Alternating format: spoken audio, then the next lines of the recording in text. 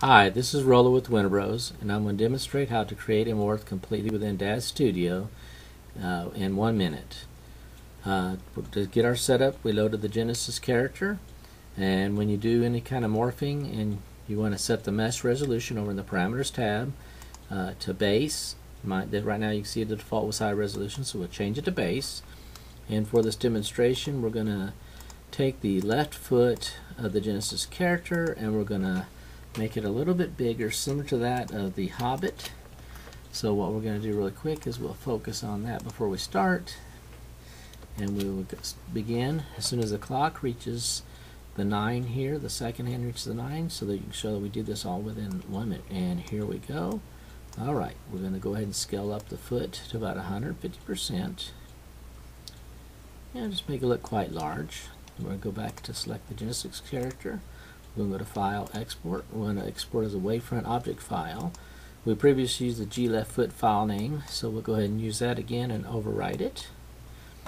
You want to make sure you pick a size that you like. We're going to go use the default DAZ Studio size. It's important for when you re-import. There it is, it's gone. We're going to start with a new scene here. We'll reload the Genesis character so we can properly demonstrate that the morph was created. Okay, there's the Genesis character loaded. We're going to go to Edit, Figure, and we're going to go to Morph Loader Pro. Again, here's that size that we used earlier, so you want to keep it the same. We'll go to Choose Morph Files here to go find our morph, and there it is, the gleft foot object file. Click Accept, and should create morph successfully. Should message you get. If everything went well, you can see that we made it in 1 minute.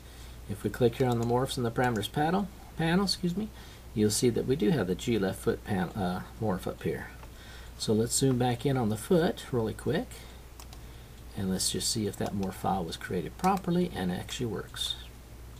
So we'll grab it and we'll move it up to 100%, and you can see expanded the foot upwards. So we'll go back to 0. Okay, now you can notice that you can go to negative values, which are really, you can get some special effects that way too.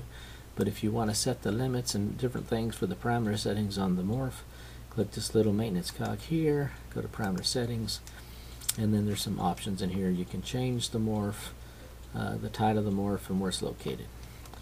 We hope you enjoyed this video, and we just want you to know that if you want to create any complicated morphs for some really cool characters and stuff, you're probably going to have to use an external modeler, but you can create some simple morphs within DAZ Studio without ever leaving the program.